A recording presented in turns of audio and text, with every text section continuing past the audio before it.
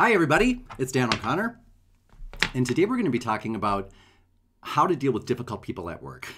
I'm going to try to focus on managers and supervisors because we've talked a lot about how to deal with coworkers or how to deal with your boss if they are a difficult person. But we haven't talked a lot about if you are the boss or a manager or supervisor, how to deal with difficult employees or passive-aggressive employees. So what I'm going to do is, today I'm going to start out checking out your questions that you have here in this live stream and answering those. And if we have any extra time, I'm going to check out some other questions as well. But I'm going to start off with these right here today. Thanks, Lady Tina. Lady Tina, by the way, if you have not seen Lady Tina, what is your what is your channel name? I apologize, I forgot, because I'd like to tell everybody to go there. Lady Tina has a fantastic channel on things similar to what we talk about here. And I've just loved it. I've learned a lot from you, Tina, so thank you very much. And this is the first time I'm on. I'm glad that you're here. Hey, Sack. And Leah. Hi, guys. Okay, what I'm going to do is I'm using a new platform today, and I think it's going to really help me be able to read the questions as we go along. But as I do that, if you could bear with me for one moment, I'm going to check out some other questions that I got. I just got one. That's it. I had a, let me make sure that I can't see where I'm focused. One moment, please. By the way, can you see me and hear me okay? Hey, Just Me Joe. I'm doing great, Drace. Thank you very much. Can everybody see me? I can't see myself, which is probably a good thing. Hey, Lisa. Okay, so there I am. Okay. Oh, good. Everything looks like it's in the picture, but not too much. Okay. I'm going to cut all of this out from the final version when I am trying to figure out where my camera is. Okay, so I had a boss ask me how to deal with passive-aggressive employees. And that's actually what prompted this live show, because she said that when she says things to this employee, they say things under their breath, backtalk type of things. So, does anybody deal with that as well? Because today I'm going to go through that and give you step-by-step tactics for that and other things. First of all, if you're having a problem with anybody at work, whether it's your boss or a coworker or whomever it may be, I always recommend giving people the benefit of the doubt that they do not know what they're doing. You know, when somebody is whispering things under their breath or muttering things, I'm going to assume that you really do not know that that's inappropriate. You don't know that you're doing it. And I'm going to assume that you have the best intentions, because that way I tend not to go wrong. So with that in mind, I like to use a fallback duct tape script. And a duct tape script, if you haven't heard me talk about them, are going to be things like the desk script. The desk script is DESC. Here is the DESC. Describe the behavior. Then give the effects of their behavior. Then say what I want, and then give a consequence at the end. That's DESC. Describe, effects, say what I want, consequences. However, who knows what we call what you put at the beginning of a script and what you put at the end of a script? Because you have to open with a bang and close with a bang. Because if they just remember the words that you say, you know, usually people don't really remember the words that we say. They remember how we make them feel. But if people do remember the words that we say, they're going to be the first line and the last line that we say. Like that will be the word. Those will be the words that they will be able to repeat back to us if they ever needed to, if they can. So what do we call those first lines and those last lines so that we can focus on them and really make them good? Anybody know? We make those. Thank you very much, Colleen, for letting me know you can see me. Hey, and thanks, Colleen from West Virginia. Thank you, Judy. Okay, the lead-in line and the closing line are always going to be key. And I would say that that is true no matter what type of a difficult conversation you're having, because you want to open them up correctly and open up the lines of conversation. And when you're done, you want to make sure that you finish and you don't trail on, as I would. Because you know how a lot of people will begin conversations using danger phrases. They'll say things like, Judy, we need to talk, you know, or if you say that to a man, even worse, because Remember that there are phrases that we grow biochemical reactions in response to. We learn, for example, that nobody's ever said anything good after we need to talk. Therefore, when somebody says it to us, it closes the lines of communication, and we brace ourselves for what's to come. Therefore, when you begin a conversation, I recommend using this 3-step process for lead-in lines.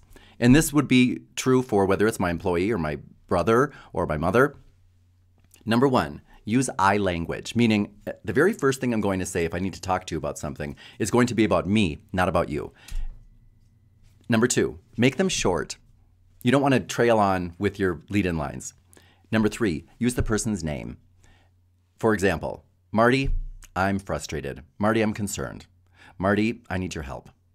Once you've delivered your lead-in line, you want to put a big, fat, pregnant pause at the end of it. So you put a period, then a pause, take a breath, collect yourself, and then go for the script. So when you tell somebody, Judy, I need your help, people tend to lean into you and be like, oh, what about? What's going on? As opposed to if you were to say instead, Judy, we need to talk about what happened yesterday. That's when people tend to lean back and be like, oh, what about? So your lead-in lines are critical, and they open up the lines of communication because most people, you probably know what I mean, do not feel as though they are utilized for all of their talents and abilities, and would say to you if they were asked, oh, yes, I'm totally, all of my talents are used at work. I feel as though I'm totally developed and actualized. You know, people don't feel that way. Therefore, when we ask them for help, most people are more than eager and happy to oblige us. And when you craft your lead-in line, whatever it may be, think about it beforehand. You also want to beforehand craft your closing line. And a closing line is really intended for many things. One of the things it does is it gets us commitment from the other person. So if I just asked you for a change in behavior, if you agree to it, even if you weren't really on board to begin with, if I get you to agree and say, yeah, I'll change, I'll do that, I'm on board, you can count on me, whatever it may be, you're much, much more likely to actually do that and make that change because, well, now I've said it. I said I would. So keep that in mind. That's number 1. You want to get people to say yes. Number 2, I want to make sure that I am not trailing off at the end because if you're like me and you don't have a plan, you tend to, when you're done with little difficult talks like this, say things such as, let's say that I'm going to deliver a talk about you coming in late. I'm just going to pick one at random. John, I'm concerned.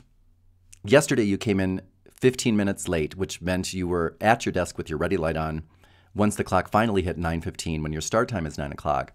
When you do that, your coworkers have to cover for you and do work for which they are not paid. In the future, if you can make it here on time between now and the end of the year, which means, by the way, you're at your desk taking calls with your green light, ready light on, by the time that clock hits 9 o'clock, that means you're on time.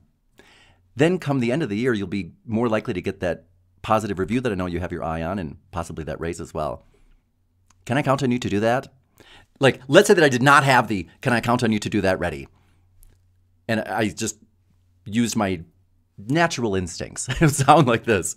So if you can do that, come the end of the year, you'll be more likely to get that raise that I know you have your eye on. And your coworkers would really appreciate that. And I wanted to bring this up because other than that, you're great. And you're one of my favorite employees, actually, so I'm really glad that we had this talk. I just wanted to talk, and there, I said it. So now do you have any questions? You don't have any questions, right? So, okay, well, that's it. That's what I tend to do if I'm not paying attention. So that's why I want to have lead-in line and a closing line. Or if you're like my sister-in-law, Michelle, who I hope is watching this today, she might say something more like, Dan, you need to be on time from now on. Understand? All right. And then she would just walk away. And I have to say, I love my sister-in-law. She's one of the people who most contributes to her own self-development of anyone I've ever met in my life, actually. And she's,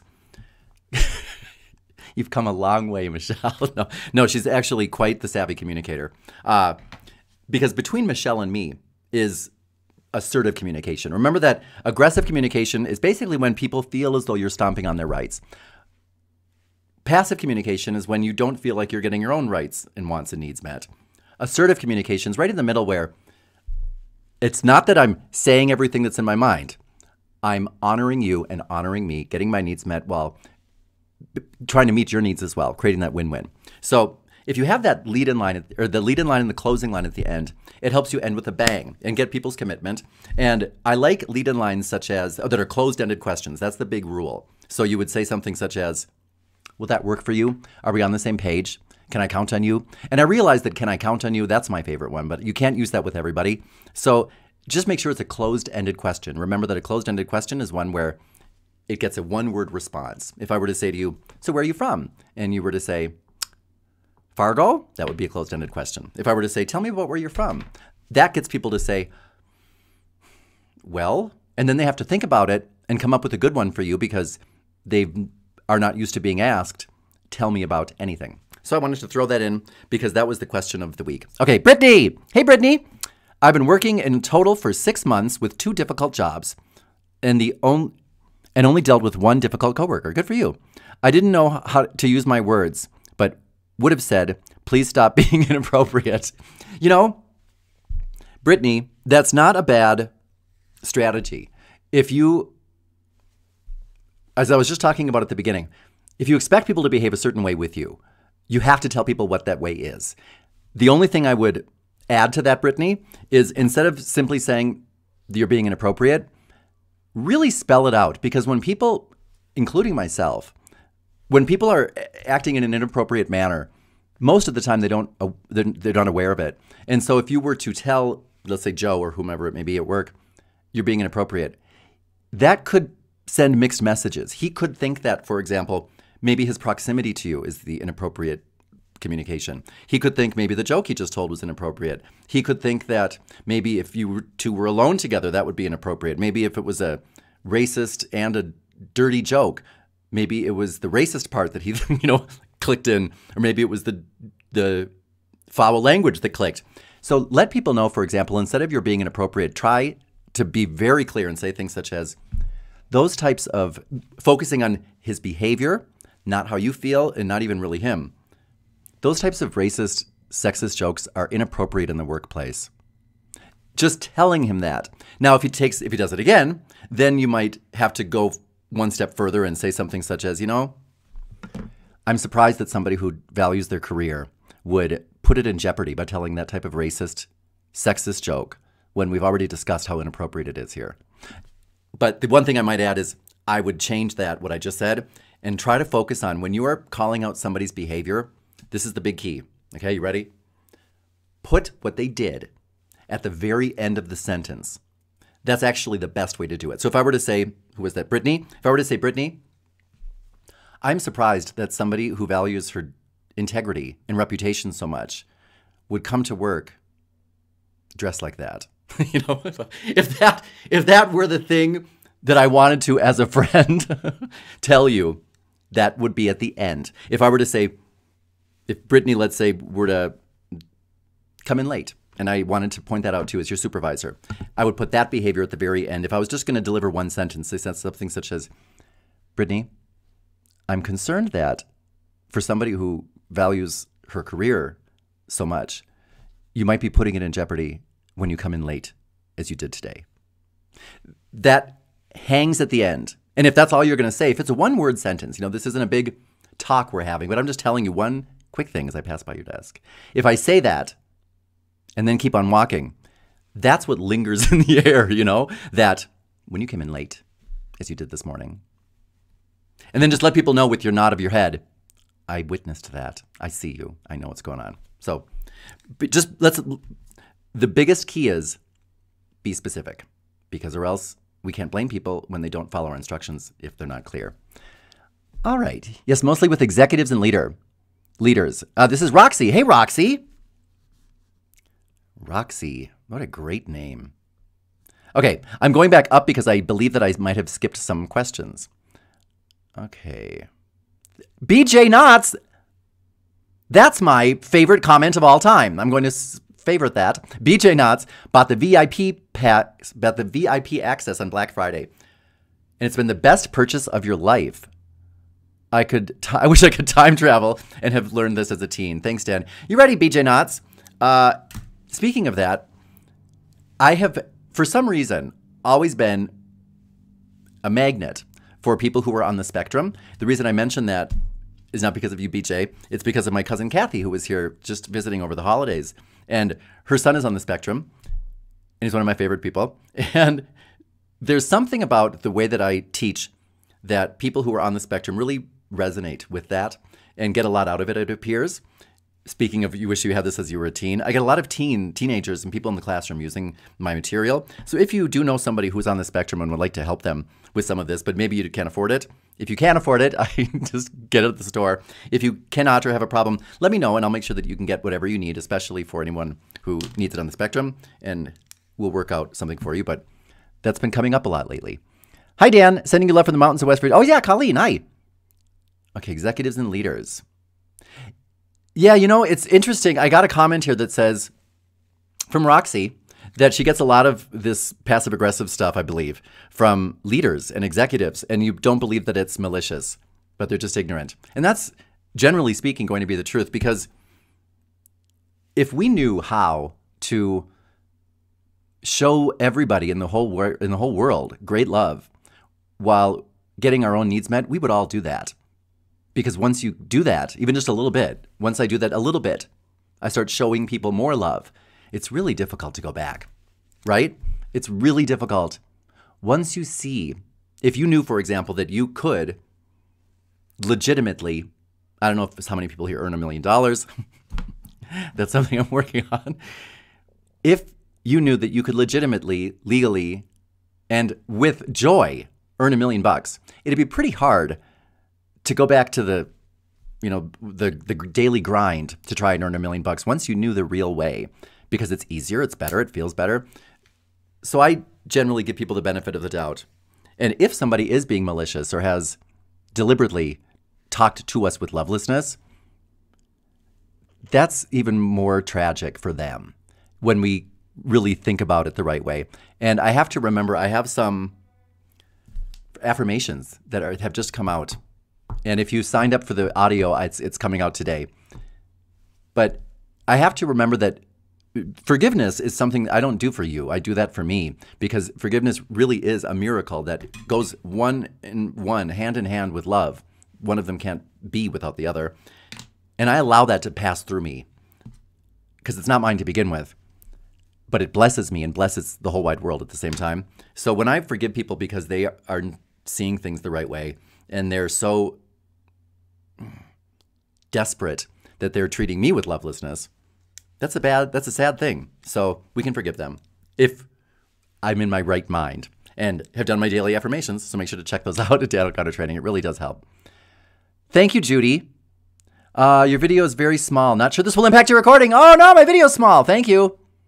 I didn't know that. Hold on. Mom, how small was my video? It was like this the whole time? Is that better? Hey, Apna Jack. Can I know where I'm from? Yes. I am from Fargo, North Dakota. And I grew up in Fargo, North Dakota. I lived in Fargo, North Dakota my whole life until I was 18. And then I went to Minneapolis, Minnesota when my brother told me, Dan, if you want to move, you just move. You don't have to, because I was trying to save up to move and get ready to move. And he was, not that I didn't love Fargo, because I love Fargo, but he was saying, if you want to move, you just do it, Dan. You just do it. You're never going to be ready to do it. So I said, okay. And I went to live with my brother. Thank you, Marty. And then I was dealing blackjack at a casino there. Then I moved to Chicago and was dealing blackjack on the riverboats for like 2 years. I lived with my favorite cousin, Kathy, and who's a doll, by the way. Then, if you're watching, then I went to Guadalajara, Mexico. Well, I went to Mazatlan with my mother because she was trying to make up for all of the sinful things that she has done over the years.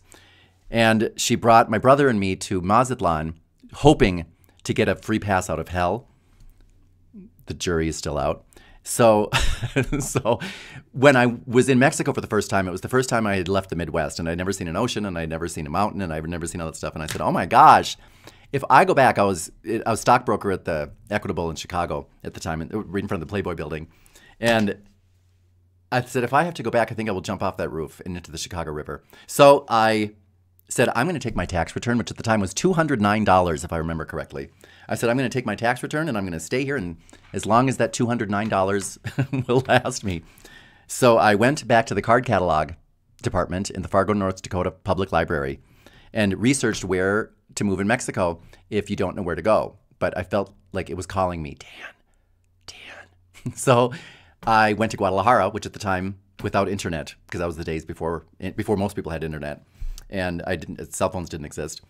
So I went to Guadalajara and started teaching at the university there and stayed here ever since. I go back and forth between Fargo, North Dakota and Guadalajara, Mexico. Right now, I'm in Ajijic, Mexico.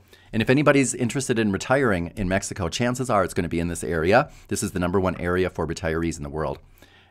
Americans. #1 expat community in the world. So I stay here half the year, go to Fargo and Chicago and Houston the other half of the year. Thank you for asking. Okay. Hey, Britt. Scene collections. I don't know what that is. Okay. I've been working in a total for 6 months. Oh, the inappropriate. Thank you, Brittany. We got that. I need to have a difficult conversation about appropriate and polite conversation versus saying disturbing and hurtful things with one of my employees, and I'm dreading it.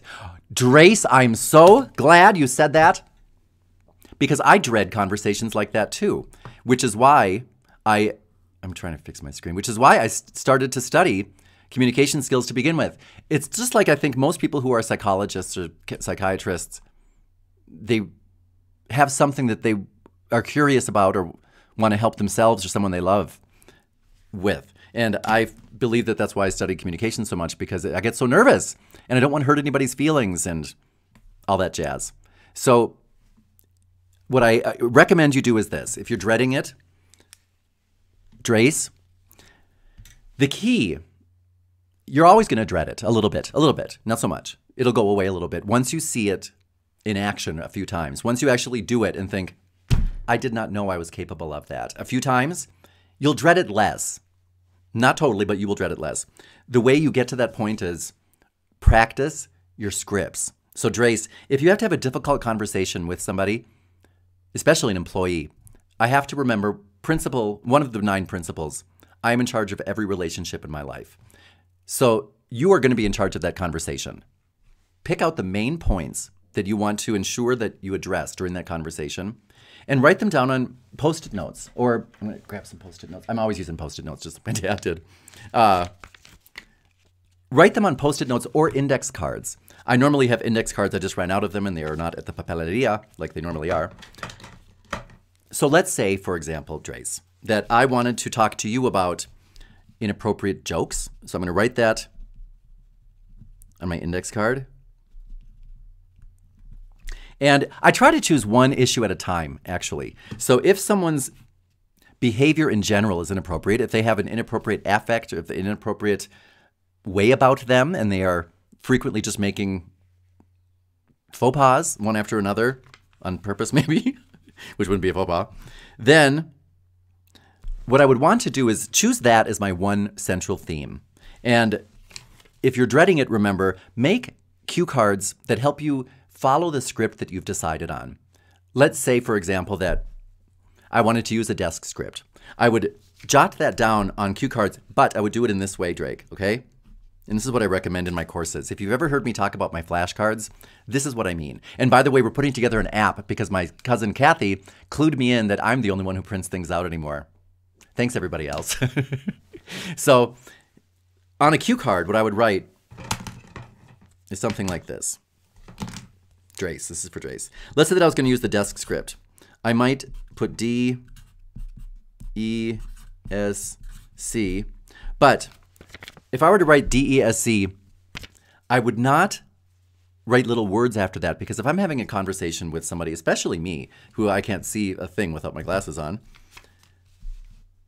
By the way, if anybody here is sponsoring glasses, I'd be happy to take them. I would draw pictures. The reason I would draw pictures is because of this. Let's say that you were to be telling inappropriate jokes at work, okay? That's the issue. You have an inappropriate way about you. Okay, if you're going to be telling nasty jokes, I might draw like a Joker smile. If I'm going to tell you, that really brings down the morale of your employees who try their best to adhere to professional protocol and norms. Then I might adhere. I might draw a thing of glue. because glue reminds me of adhere. Then, if I were to say what I want is for you to take a course on professional etiquette and protocol, because evidently you have not taken that course. Or if you have, you need to retake it, because I believe that you are able to adapt to different environments. If not, you might be a sociopath. So I'm going to say what I want, and that's going to be a course. I'm going to draw a picture of a book. Okay? No, I won't. I'm going to draw a picture of Dan O'Connor Training's logo. That's what I'm going to do. Then, the consequence of you doing this would be you would make more money and you'd have happy people. Okay? If I were to do that, I might do this on 4 separate cards. For example, if I thought this conversation is going to be difficult, he might interrupt me a lot. So what I'm going to do is prepare for that and have 4 different cards. I'm going to tell him, I need to say what I have to say and get it out. So please don't interrupt me, knowing that he's going to do it anyway. And I'm going to take these 4 cards and put them in front of me where they're not so obvious, but it doesn't matter if you see them because you can't even interpret them. All they are symbols. You know, it's like hieroglyphics. So I might put those right in front of me. And there's nothing ever wrong with looking at your cue cards while you're speaking, while you're giving a speech, while you're having a conversation, delivering a difficult message. Some people don't want to take notes, and I'm not really sure why, because when I watch professionals and respected speakers speak, frequently they will use notes, and no matter what the situation is. So have your notes handy, and if you want to look at them, look at them. Don't be bashful about it. Look right at them and then look back up. You might want to tell them, I've taken a few notes so that I don't miss anything important. And look down at your notes. It will only take you a minute to register. This is why I put pictures. There are several reasons. One is because when you put a picture down, you write it, you draw it, like it's just a symbol that reminds you of what that section is about. You will be able to look at it even from a distance and immediately remember what you were referring to when you drew that picture. So you'd look at that, look right back at him, deliver that part of the talk or the conversation. If there were some key points, make pictures for them, draw little notes, look back up, deliver that part. And when you're done with each section, what I do is, if I'm delivering a big speech or a keynote address, I will take, once I've said whatever I need to say there, I'll take that note card. And Marty, if you're watching this, you can attest to this, that I still do this all the time, every speech I give. Take that note and I'll put it over there in the done pile. Then, when this talk is over, when this speech is over, when I believe it's over and I'm about to go or break or say goodbye, if I look down and there are still some note cards there, that means that there are still some issues that I haven't addressed, or there are still some things that I have yet to say that are important. So I'm going to make you sit there if you're the audience. No, we're not going to break yet until I flip over every single one. Then I know I'm ready because I've said what I had to say. So in your meeting, what I really recommend you do is this. Drace, choose a strategy.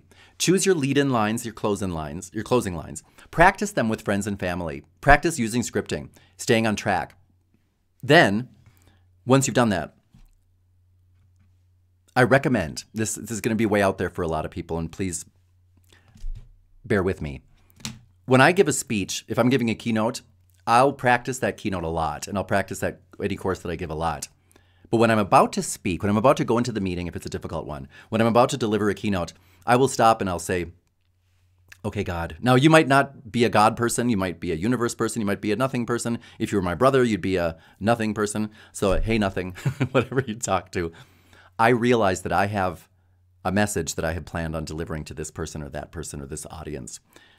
Please take that message from my head and replace it with the message that they are supposed to hear that comes from you.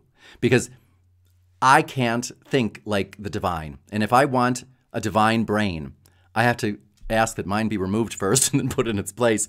So if I have a bunch of words in my head or a bunch of things that I believe people need to say, even if it's a one-on-one conversation, what I will frequently do is right before, just take a breath and say, okay, all right, universe, okay, God, please help me clear my mind so that I can make room for the divine thoughts or the divine message that is in store for these people that is not mine to give, but will come through me if I can clear out some space.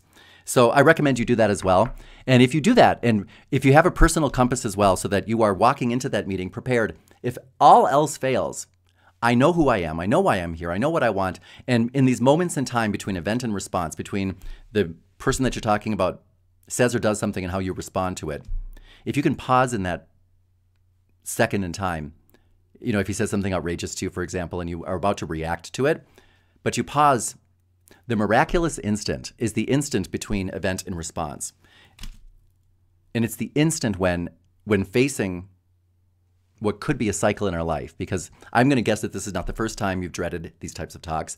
And I'm going to guess it's not the first time, if you were to walk away from it not really feeling good about it, it wouldn't be the first time. That would be a cycle. And if you want to break the cycles in your life and create turning points, the way you do that is during that miraculous instant where you have the opportunity between event and response to do this, you remember who you are. What happens is most of us forget. And so what I believe is, if you say something nasty to me, I'm spouting off and saying something even nastier to you, because I can do that. You know, I can engage in a battle of wits, especially with the unarmed at work.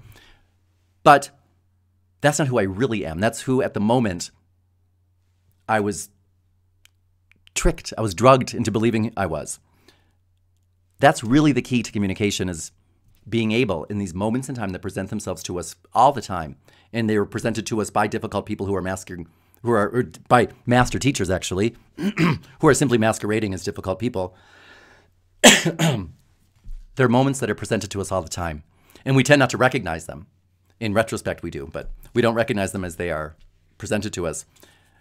Practice doing your personal compass so that in those moments you can remember who you are, and that will create a miraculous instant, and in those cycles, you will instead create a turning point, and you will be on an entirely new trajectory in terms of communication for the rest of your life. So I recommend you do that. Easy breezy. Okay. Blueberries. Blueberries. I need to get in the glasses again. If someone took a temper tantrum before you, if someone took a temper tantrum before you made your point, how do you handle that? If somebody threw a temper tantrum before I was making my point, I don't even know if it matters so much if it were at work or at home. Temper tantrums, I have to remember, is a form of difficult behavior that is intended to distract from the truth, that is intended to, instead of addressing the reality of the situation, it's like a crybaby. Crybabies cry. Now, I'm not talking about people who cry. A crybaby will start to cry so that instead of addressing their behavior or the issue at hand, we will instead divert attention. That's what I'm thinking of. Divert attention and focus on the crying. Or we will divert attention and focus on the temper tantrum and therefore give in to them.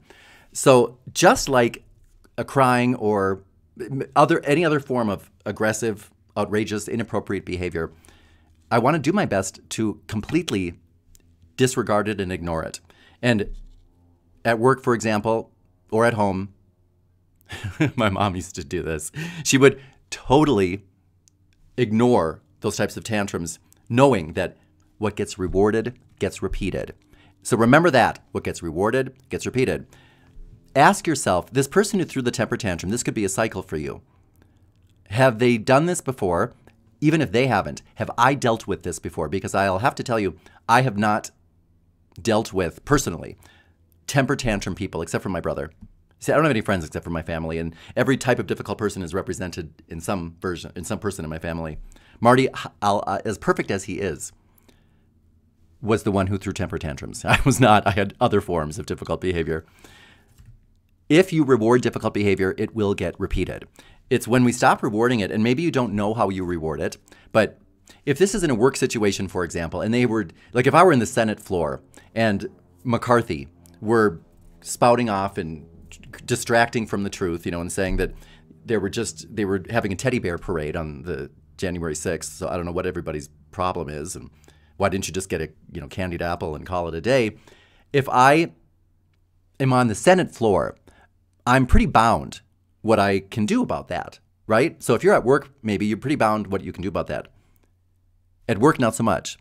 But what you are always in control of is how you reward that. And some of us are rewarding in ways that we're not aware of. We might be rewarding by engaging. We might be rewarding by addressing the behavior. We might be rewarding by distracting. So just ask yourself, if this is a pattern with you, how can you break that? Is stop rewarding the behavior, because what gets rewarded gets repeated. What does not get rewarded does not get repeated. And if you must address it and acknowledge it and somehow validate it as though it were normal behavior, some version of, all right, Charlie, are you done? Now, you may want to use a boundary statement if the person is encroaching on your boundaries. And a boundary statement, the situation's a little vague for me right now. A boundary statement sounds like this. Charlie, I do want to help you with this and listen to everything that you have to say, but not like this. Or you could be more specific. Charlie, I do want to listen to what you have to say and hear how you feel about this, but not if you're going to be yelling and screaming and calling names. Not if you're going to be blah, blah, blah. Describe the behavior. If you cannot, just, Charlie, I do want to help you with this, and I do want to hear everything you have to say, but not like this. You might want to give okay, I'm thinking of another one. You might want to give a redirect with assumptions. A redirect with assumptions is, I'm redirecting your behavior assuming that it's going to change, and I'm going to tell you in advance what your reward will be. So Charlie, when you are ready to talk to me as a professional and lower your tone and discuss what you have to say rather than scream it, I'll be ready to continue this conversation. That's a when you're ready to, I'll be ready to. A lot of us use that with our children. You might want to give an empowering statement. After you deliver a redirect with assumptions, it sounds like this.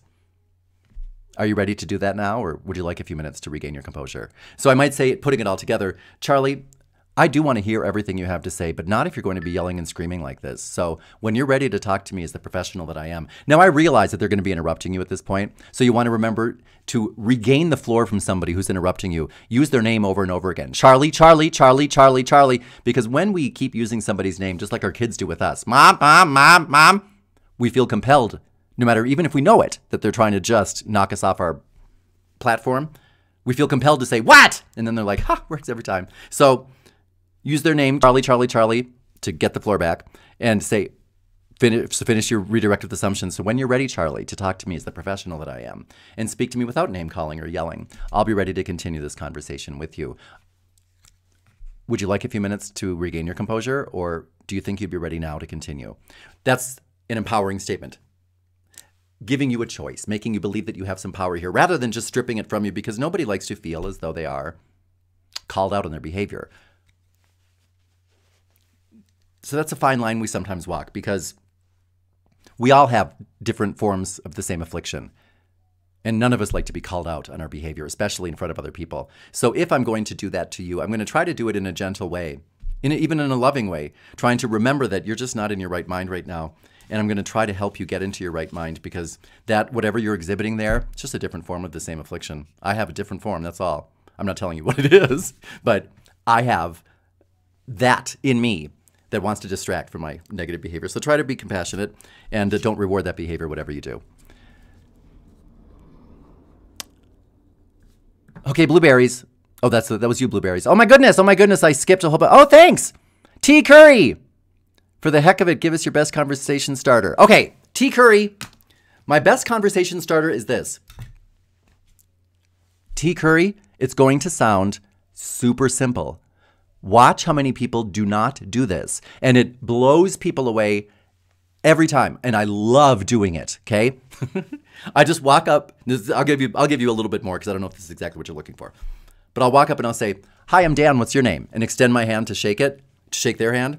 If you can do that, if you can confidently, I'm not always feeling confident, but if you just remember, I'm going to put my shoulders back as though I were confident. I'm going to lift my chin up as though I were confident. And I'm going to smile as I look you in the eye and say, hi, I'm Dan O'Connor. What's your name? And tilt my head a little bit to the side, which is showing that person, hey, don't be afraid of me right now. I'm not going to be aggressive. I'm going to be, easy to deal with. Sounds simple to say, hi, I'm Tim. What's your name? Nobody does that. Almost nobody. And it floors people. It makes everybody think, oh, I'm going to talk to him or her, because they know what they're doing. They are confident, savvy. They've got this down. They know what the steps are. They know the protocol. Then, after you do that, if you simply start off whatever the conversation is with, so tell me about anything, so tell me about what brings you in here. Tell me about your day so far. Tell me about what you think of that class. If I'm meeting people at school, so tell me about what you thought of this morning's class. Tell me about your experience so far at school. Tell me about your family. Tell me about where you're from. If you just begin with, tell me about, that's it. You can take any of the questions that you hear other people asking, for example, and just instead of saying, so do you like the party so far? Are you having a good time? Where are you from? What do you do? Those are all questions that I just listed right now that are actually designed to shut people down.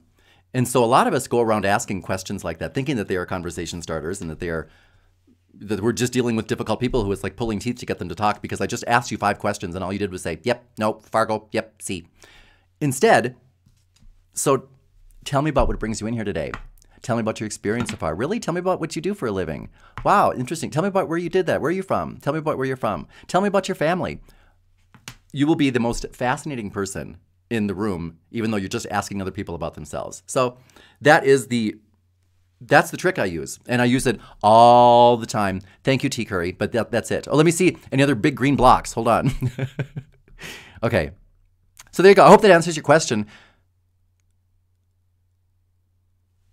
Unless you're talking about dating, which I don't think you are. That'd be a premium question. Anyway, and it works every time. Hey, I wanted to ask you all. My cousin Kathy, my cousin Roberta just asked me while she was here, Dan, do you ever write online profiles, dating profiles? And I'm like, do I? So I helped her with hers because there's something about it that I don't know why, but I have a knack for that. So I told her, sure, I'll help you with yours. And she got like that day she got a notice from Match.com saying, hello, I don't know what you're doing, but you all of a sudden have like 40% more views than the average person when before you didn't have any views.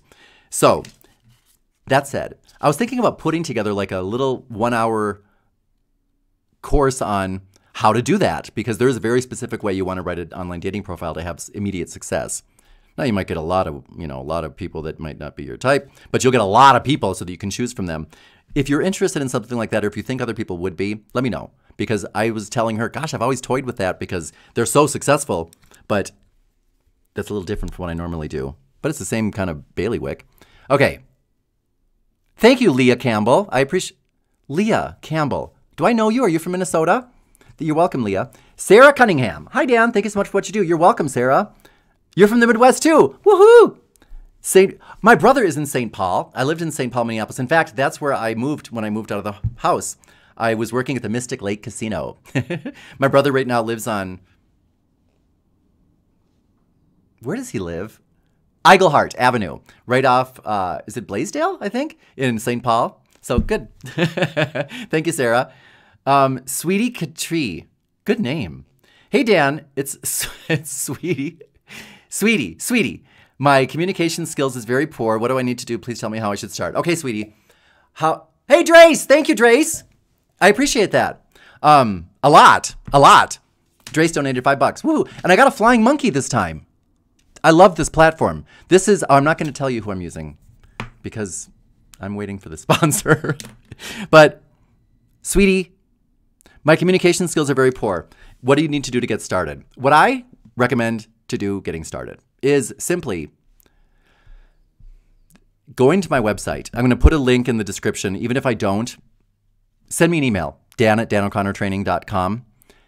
Start off with your communication starter kit, the professional starter kit. That will have the tools that I use that I think you would use to get started if you've never used them. Personal compass, danger phrase, power phrase list, and flashcards, templates. Watch the videos I have on YouTube or just listen to them. And there's a little bit of everything in there. You will find different areas that are your strengths. Do not start, please, with your weaknesses. The reason I say that is a lot of people will say, I'm really bad in this area. Will you help me with it? This is my point of weakness. Will you help me with that? I just don't believe that because think about it this way, Sweetie.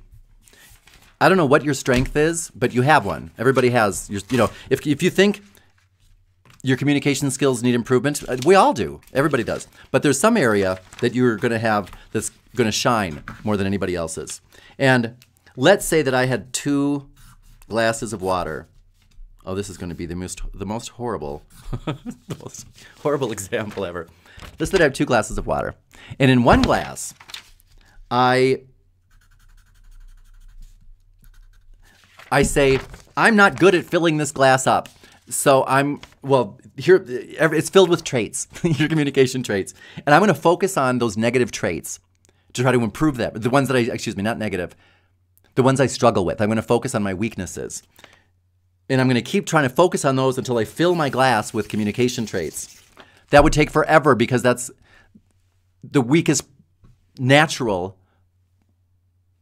points. Those are your weaknesses, I should say. So it would take forever to get that glass full with strengths and good things. If, however, I say, you know what, I have this section here that's my strength, and I'm going to focus on that and growing that, you will fill your glass up so much more quickly. We're always going to have weaknesses. So while you're going through my videos, check the ones that you think, I'm good at that. I like that. I found great success with that. And focus more on that so that, you know, if you are like my mother, my mother's, for example, one of the most forgiving people I've ever met, which she really should, especially with all of the, you know, what do you call it? The felonies. While she might be more of an aggressive type, that's maybe a weakness of hers. She just told me yesterday, actually, through the glass, you know, the phones. She said she realized that she's a fighter and that she looks for fights and that she can do that. You know, if she hasn't had a good fight lately, she was going to fight with the cabinet man yesterday because he did not bring her cabinets back to her kitchen as soon as he could. So she was going to find him at his house. And I know she would have had we not stopped her. And she was going to let him know where he could stick his cabinets.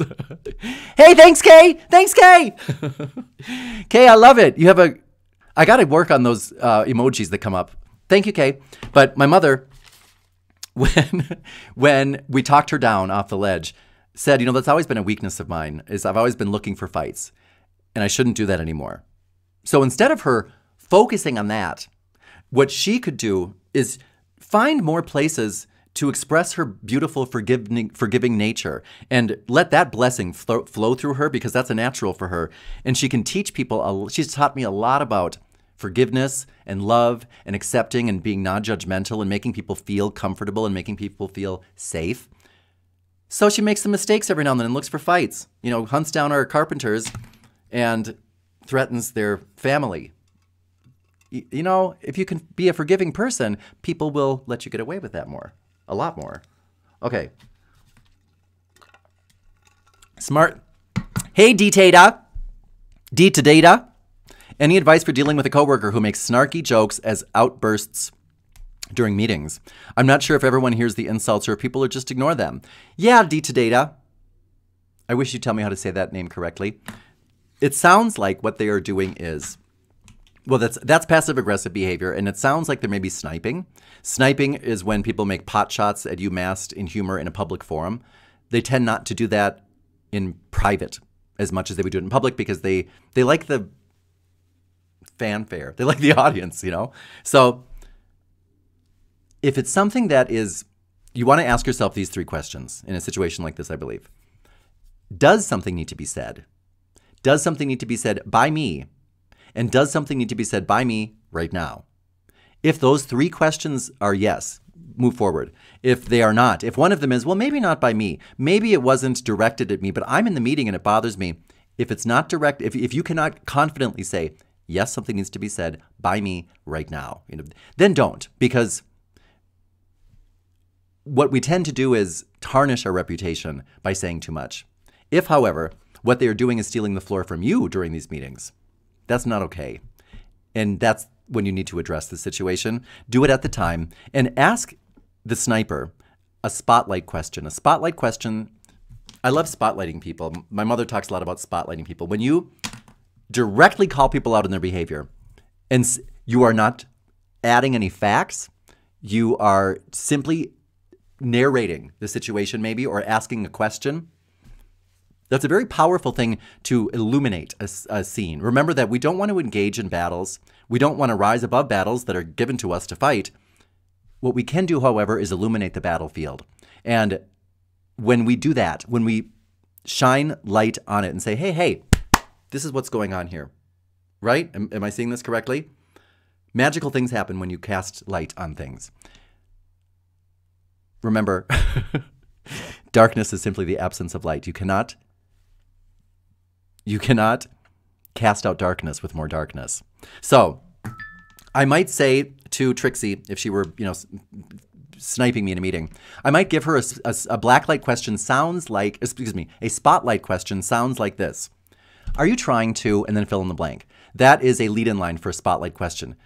Jamie, are you trying to disrupt this meeting? Jamie, are you trying to embarrass me? Jamie, are you trying to say that you didn't like that idea? Jamie, are you trying to say you need to go to the bathroom? Jamie, are you trying to, what are you trying to do, Jamie? What are you, So you might want to, now if I want to take that a step further, a spotlight question simply, when you use lead-in lines to start what you're saying, it helps you end it.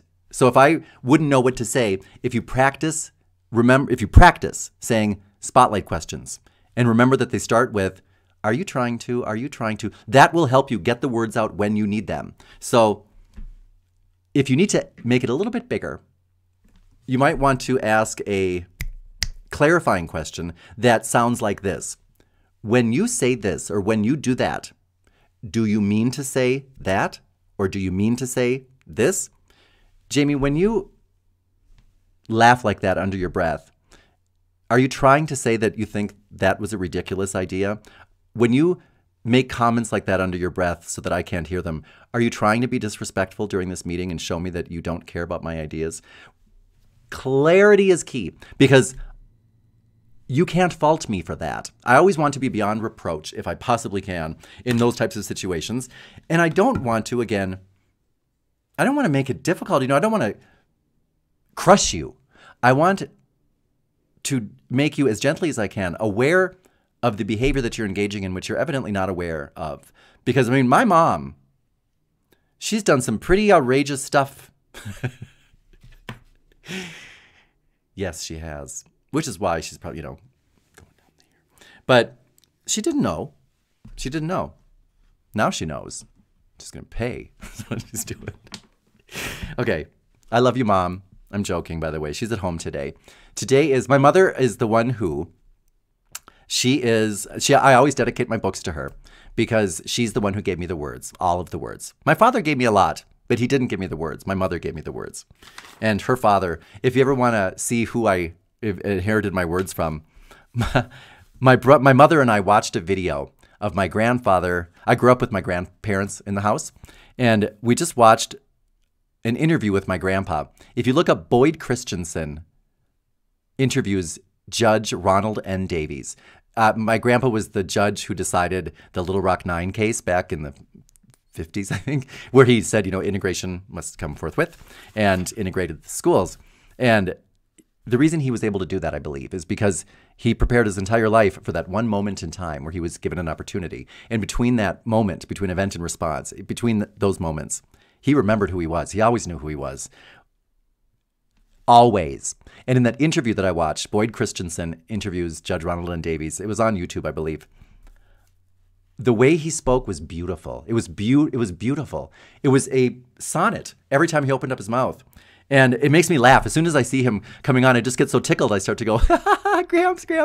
Because I know what he was doing his whole life. He was trying to tickle everybody he came into contact with and inspire them in a little way. And he did just that. And then he inspired my mother so much that she eventually, with my help, learned how to communicate and gave me some words in the end. So thank you, Mom. I love you. And I have to stop because somebody just pulled up. Hold on. Okay. I'm hearing something ding and I don't know why. Okay. I'm going to... Oops. Hey, you know what happened? I just got a new phone. Oops, somebody's saying, stop it, Dan. Thank you so much, Drace. I'm glad that you got it. Tina Radojevic from Serbia. Thank you, Dan. You helped me a lot. I managed to set boundaries and have more confidence. You're welcome, Tijana. Or Jana, I bet. And Yvonne. Okay, the other day, and it worked a treat. Devon, where are you from? I was being given someone's crappy chore while they went to do a nice task. He had no answer for me. Good, Yvonne. It feels good when you just, it's like counterintuitive. When we are in difficult situations, we want to be difficult. It's the most difficult thing to do, to be authentically ourselves and not engage and simply be straightforward, clear, and direct and honest in our communication. It sounds simple. It is the most difficult thing to do and still be who we are.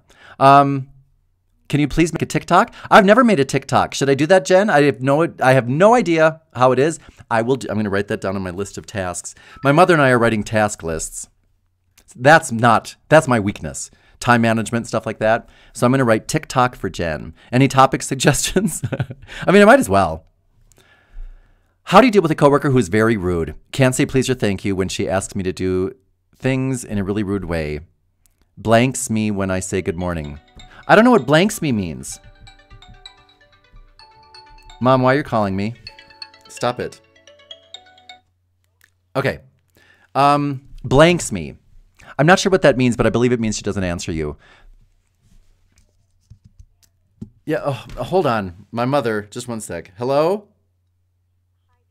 Hi, Mom. Dan? Yes. I think it might be time for you to remind people of your course, Step Out of the Shadows and Speak, so that those people who want to begin their communication journey have a great outline.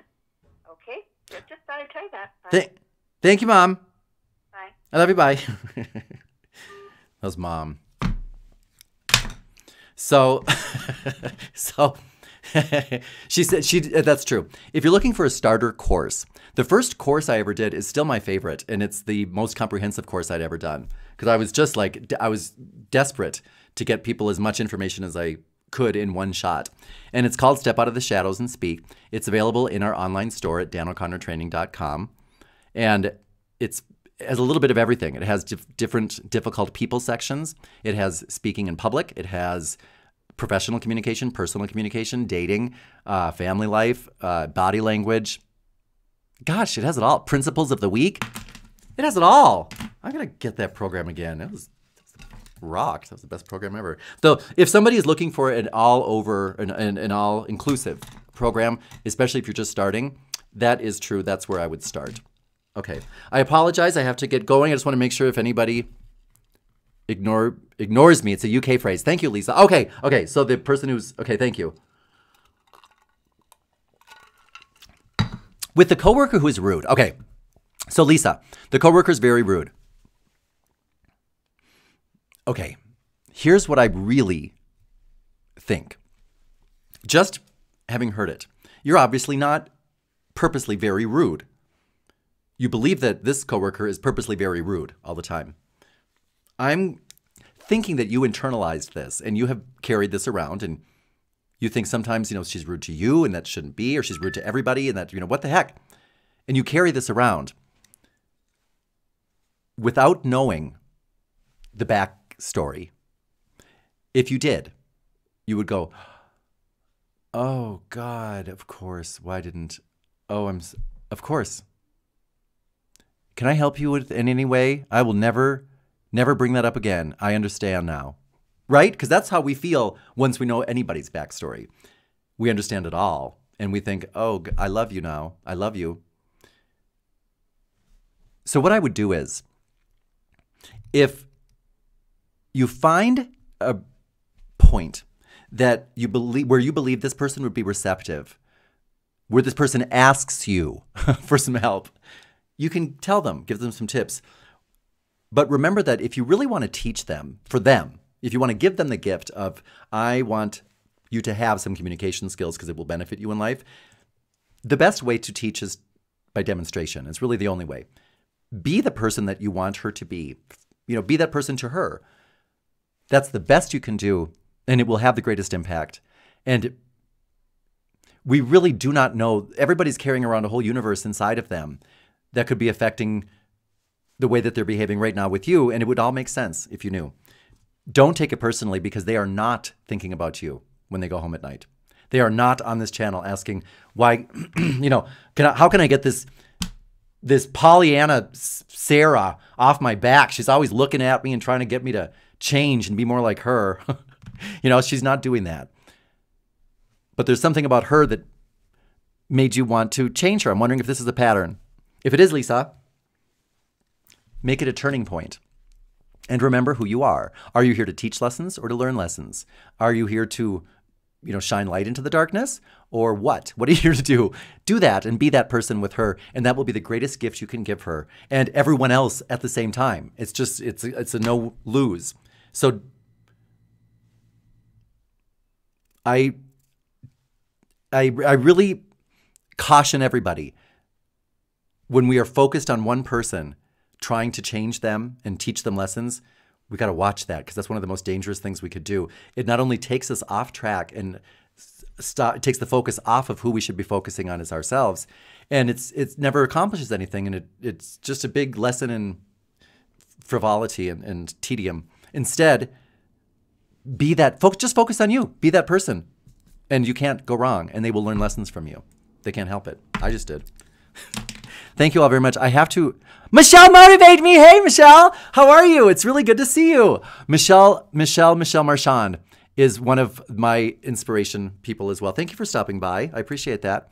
And the affirmations are available today, BJ. They're going to be, I don't know where, but I will make sure you all know where they are. I'll put down a link in this lesson and the other lesson that I did. I am a terrible time manager, but I'm going to try to manage time as best I can. Any tips on public speaking? Yes, Aaron. The biggest tip I have is, honestly, before you begin, pardon me, before you begin speaking, now this may, again, I said this earlier, and it may sound like the opposite of what you should do, but generally the opposite of what we're thinking is the right thing to do, if we're thinking off the top of our head.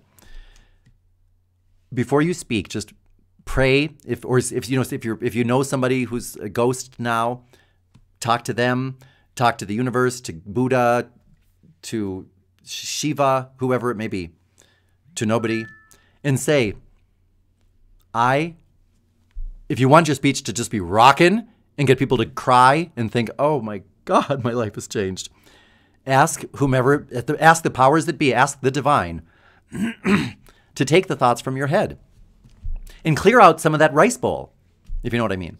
You got to clear out some space and ask the divine to replace your brain with a divine brain, to replace your words with divine words. Help me forget the message that I was practicing saying to these people today, because no matter how good it is not your message. I can't deliver your message, but in this moment in time, I can be the messenger and let the message flow through me. If I can clear out the brain and all of these preconceived notions and this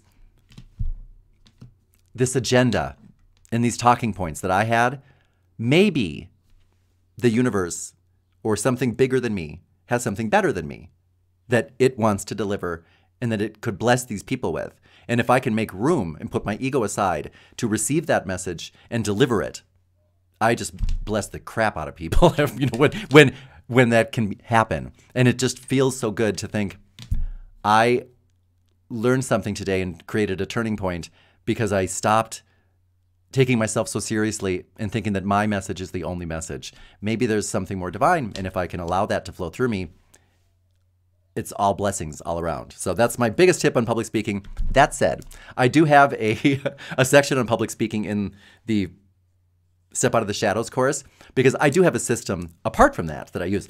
Because one time, well, we'll just leave it at, I always have a system so that, let's say that I clear out my rice bowl and I clear out all the words and I'm standing there going, humada, humada, humada, humada, humada, humada, humada, humada, come on, fill it up again. I got to have a fallback plan. It's when you have your fallback plans, that alleviates so much of the nerves. So I have that plan. I know it's in my online courses. I think I did a YouTube video on it, but if you want more information on public speaking, send me an email and I will try to direct you to the right resources. I have to get going. Please, everybody, remember, if you're with somebody right now, I hope you're with somebody that you love and that loves you back. And I hope that you only speak loving words to them. And know that you can always say anything you have to say in a loving way. And if you can't figure out how to do that, that's what I'm here for. So let me know. And at work or at home, that includes, we're bringing love back into the workplace, because that's the opposite of weakness. The opposite of weakness is not strength. It is love. And I hope that I could help you a little bit, give you some words that'll help you remember who you are during that miraculous instant. If you need any more help, stop by DanO'ConnorTraining.com. If you have not yet subscribed to this channel, I'm disappointed. So please do that. And for everybody here at Dan O'Connor Training, including my mom, my brother, and everybody that's here with us physically and in the great beyond, this is Dan O'Connor signing off. Next time I'll have Megan and Buddy stop by. Don't forget to subscribe.